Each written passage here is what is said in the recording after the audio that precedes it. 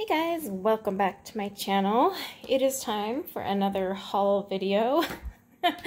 As if I don't have enough supplies. There's always more to buy, that's the problem.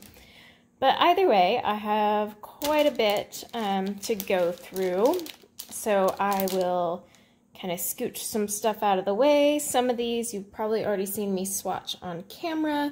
That's just because I'm an impatient human. I can't wait for the end of the month. And then I do have some happy mail in here that I'll also share. So yeah, let's dive in. Okay. So first things first, as I've told you guys, I'm getting back into watercolors, not just for my coloring books, but in general. I love to do loose watercolors and whatnot. And I've always heard a lot about the Jane Davenport watercolors. So I found them on Amazon. You can find anything on Amazon. So I bought her Brights, Neutral, and Glitz C. Now I'm not sure if there's other ones. I have already swatched this one, and probably by the time this posts I will have swatched these on camera. But I'm actually pretty impressed. This one's already open so you can see, but it's like this cute little tin, which by the way is in my favorite color. And you open it up, it has perfect little mixing palettes. She actually gives you a swatch card, and it's on watercolor paper, which people normally don't do. They just throw on crap paper. And then you have your palettes. They are individually wrapped when they come, and they're no longer labeled once you remove the label, so you almost want to keep this in there so you can remember what's what.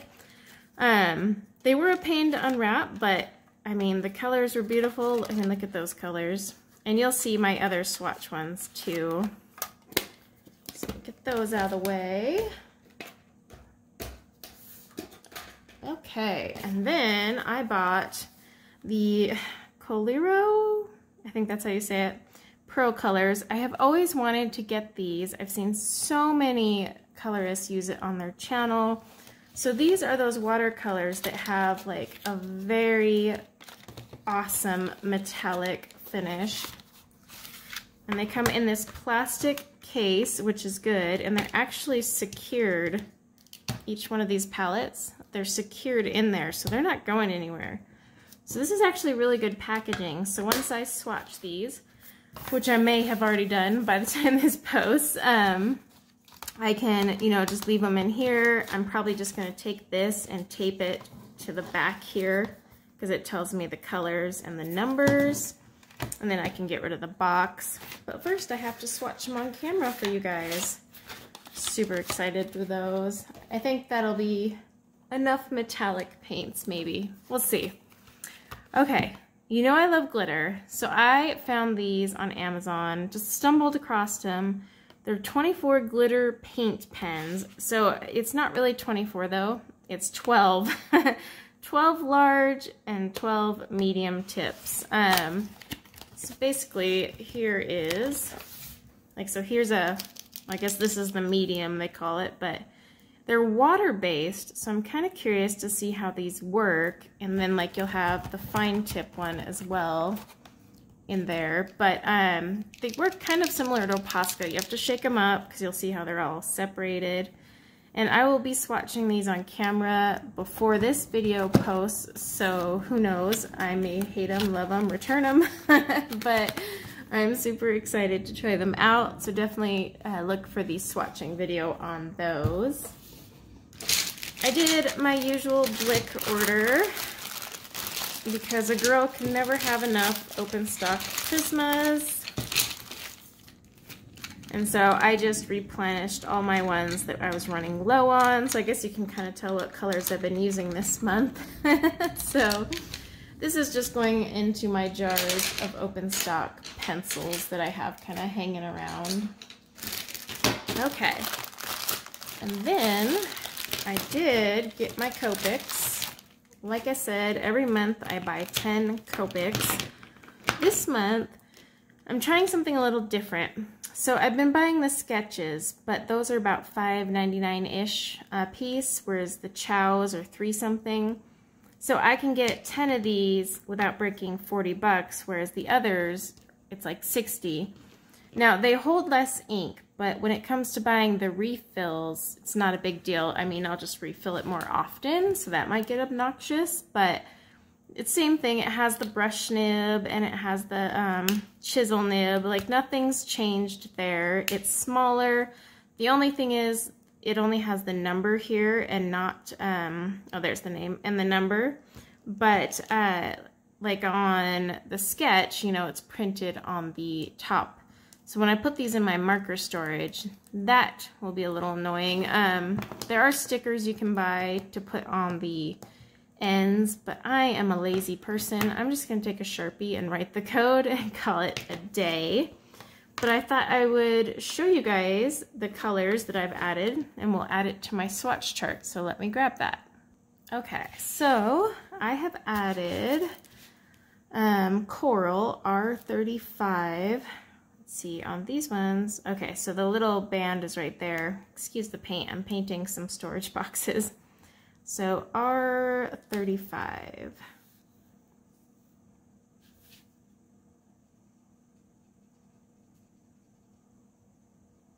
It's kind of weird holding these little ones in your hand. The sketch are almost more comfortable. Okay, and then I added YR07, which is cadmium orange. YR07. Like I said, what I do is I look up color combos that people are using and I buy the ones that I don't have. Light pink RV21.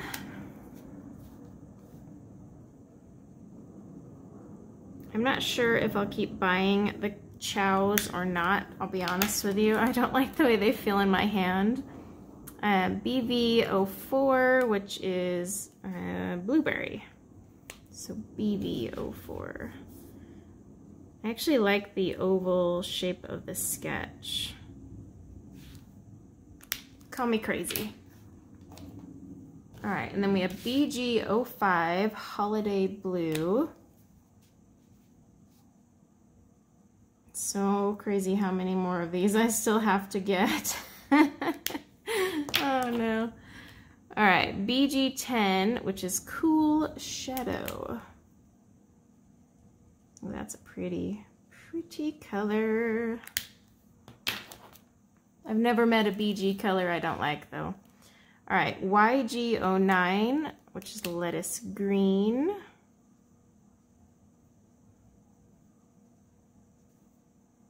Not shabby. BG49, which is Duck Blue.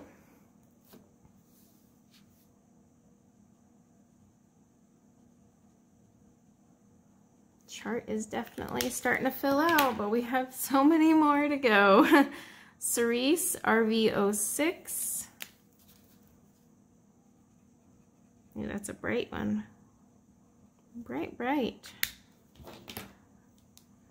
Okay, and then we have Crimson RV29. Trying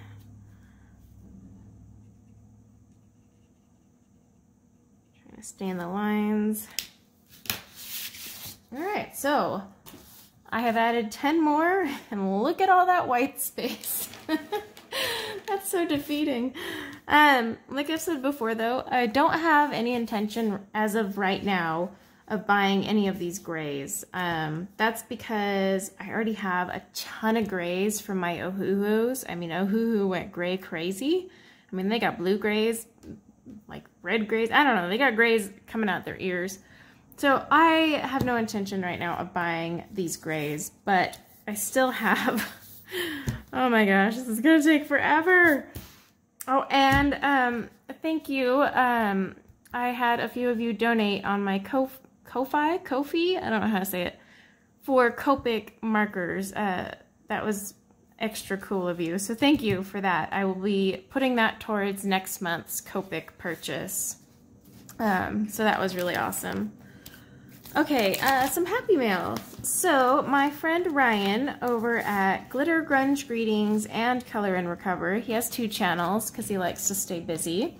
He sent me these Copic color swatch cards. So if you've never seen these are nifty, nifty little things, okay? So you'll find the color, and what you do is you'll do color the whole thing in, and then color box 1 and 2, and then just color box 1. And it shows you, because Copics are a layering marker. They actually perform better with layers, not just slap on one coat and call it a day. So this kind of shows you how they layer and the different depth of that color you can get. So I thought this was so cool that he sent me these, and they're on great paper. And then they just come in this little envelope, and so I can stick this right in my marker storage cabinet. And yeah, so I'm going to actually use these, and I might do some of these on camera to show you guys because these are extra cool. I was really excited. Okay, and then Ryan again, somehow, the sneaky man he is, knew I was looking for some new watercolor brushes. And so he sent me these ones. They're Transin art brushes. And he had mentioned that he loves these for watercoloring. And I can see why. They have the long tips to them. So that's always a good sign for watercolor brushes. But I'm actually really excited to use these. Yeah, that was just so sweet and so sneaky because I don't know how he knew I was on the hunt for watercolor. But thank you, Ryan. Again, I thanked him personally, but I'm thanking him publicly. Okay, in this really bad packaging that I should have opened first, we have, oh my gosh, Amazon. Okay, move that to the side. So these are stencil brushes, flat stencil brushes. I bought these because my lovely friend, Karen Valentine, was giving me some advice on using my gelatos when I want to use them dry. And these are the ones she uses. She can, you know, use it on a palette and bring them over to the page, but these are the short ones. So I bought these ones just so I'd get the same effect. Okay, and then I bought, shake it up, some liquid frisket. Liquid frisket is basically like a liquid masking solution. You basically can apply it wherever you want to protect the surface. So like when I'm watercoloring like something or even doing a background on a page, I can lay this down and then it'll peel right off. There's different types. That one really needs to be shaken up. Oh my gosh, look at that. So there's different types of these, but I've heard a lot of good things about Blick's liquid frisket, so I'm going to try it. If I don't like it, I will be returning it for the Winsor Newton one, because I've heard good things about that. But yeah, basically you can outline, you know, your pages in your coloring books and then be sloppy, and then you just have to make sure you always get this peeled off pretty quickly, like 24 to 48 hours max. And then you should always have just a dedicated brush you use for this, because that brush will be permanently destroyed. All right, then I got this monster paint palette, and that's because I'm going to start getting into more large scale watercolor paintings. These will be outside of my coloring books. I might even sit on my deck and sketch the mountains and the water tower that I have a view of. So I wanted a bigger palette to pull all my watercolors from different palettes over and mix them in here and just have something easy. And I'm a rebel. I put these in the dishwasher. Yep, that's right. Throw them in the dishwasher and they look as good as new when they're done. Okay, so that's all for coloring supplies. Other than, oh, I did buy the Albrecht Durers, but I've already done a swatch on that. I did buy those, so that's kind of a big purchase to leave out, isn't it? But I did buy a few books. I don't know why. I don't need more books. I blame all these channels and their freaking adorable books that they show off. So the Flower Fairies, I saw this on Lucy Just Adds Color, and gosh darn it, Lucy, it was so pretty. I had to buy it. It is adorable. I mean, flippin' adorable. I mean, look at this. And it even tells you, like, it has the names of the pictures so you can look them up. Oh my gosh, this book is so cute. It's a slightly toothier paper, but it's thick. And I'll do a full flip through. I probably will have already flipped through it on my channel by the time this airs. I'm basically recording this ahead of time because my desk has become overrun with haul items that I really need to put away. So yeah, I had to film this. Okay, so I had ordered some Coloring Heaven books. Bless Coloring Heaven. I get literally last month's news. So I just got the Fairies in Nature special, which was the May one. So I'll probably get June's in July. And then I had ordered a couple others. I will do flip throughs. I wasn't going to originally, but a few of you have been really encouraging it, even if they're old or they've been around. Quite a few of you have said you want to know my thoughts and reactions, and that's a good point. So I will be flipping through these, all three, we'll just do in one video. But I also got the Witches Compendium. I couldn't help myself because, oh my gosh, they're all so pretty. Like, I saw it and I was like, yeah, it's not even Halloween. What's wrong with me? I mean, come on. And most of these Jasmine Beckett ones I already have, but you know, it's okay. It's okay. And then I got the Fairy Stories special, because it was just flippin' adorable. I mean, look at this. Oh my gosh. I got a problem. Definite problem. Okay, and then I blame Ryan, my buddy who sends me Happy Mail, because he had this on his channel, and I bought the darn thing because I was like, you know what, that's actually cute. I have been staying away from Camellia Angelkova's 50 image ones because some of them are just too basic. I had bought like a fall one and it just it was too simplified. However, this one is a lot more detailed. I mean, look at that. Like, this is stuff I can work with. It is on Create, oh, that one. Oh my gosh, I want to color that one like right now. It is on Create Space paper, so obviously I'm going to break the spine, pull these apart, and scan them as I want. One of you requested a video on that, so maybe I'll do it with this one. But I will have a flip through on my channel of this one as well. And then I got this Alice in Wonderland one from Jade Summer because I have always wanted it and the price dropped. So it's just super stinking cute. And again, I will do flip throughs of all of these on my channel later or before. Some of these will probably be on before. It is Create Space paper again, so I'll have to scan and print. But, and it is the typical Jade Summer where the images repeat themselves. So you really get halfway through. Okay, this one. You're like, what are you, 12?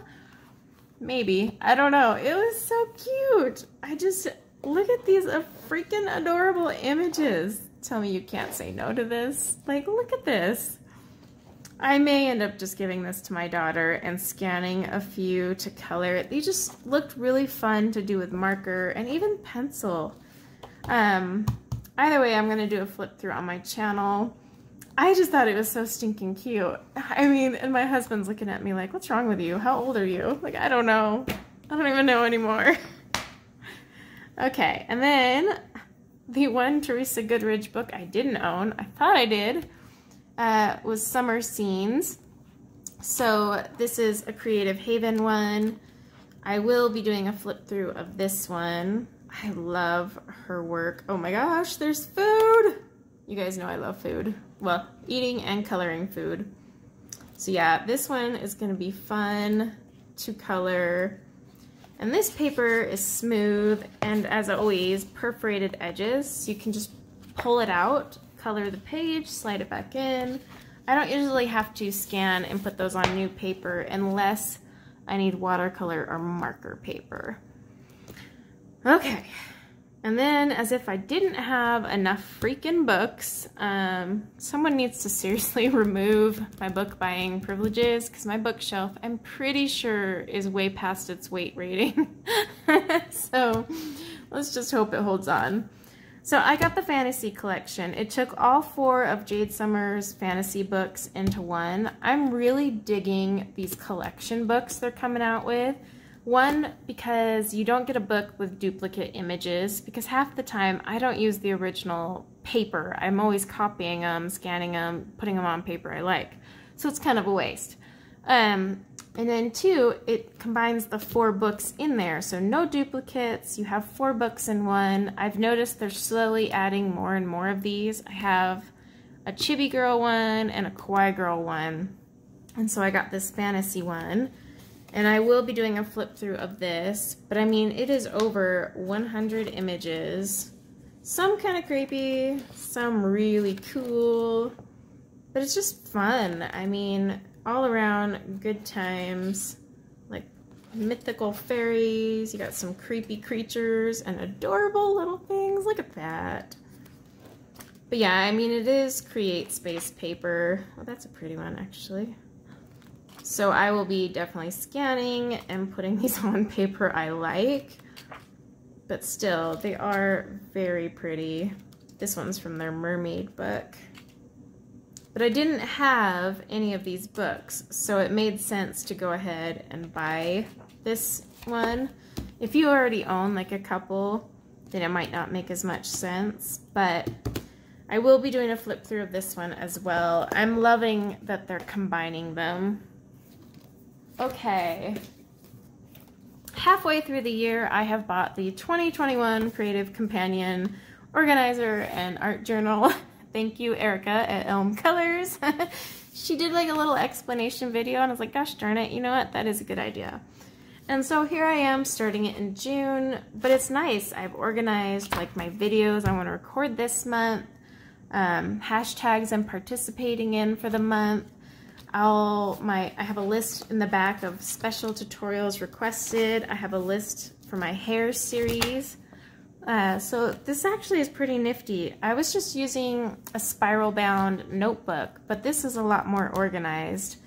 So I bought it and I don't regret it. I mean, I am halfway through the year, but it's fine. It wasn't that much. Okay. And then the last ones are watercolor paper. I am trying new ones. I'm out of the watercolor game, so it was rough to kind of go through and decide.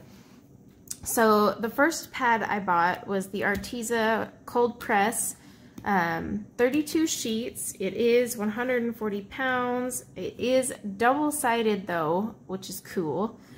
And it is some seriously thick, awesome, luscious watercolor paper. So I will be doing some work on it. I love how they have this though. So it flips open, but see how this isn't glued up here? So you can actually peel off your pages easily. It does go through my printer as long as I do if you have an option on your printer to feed it straight through from front to back and not roll through the drums, it will print through there.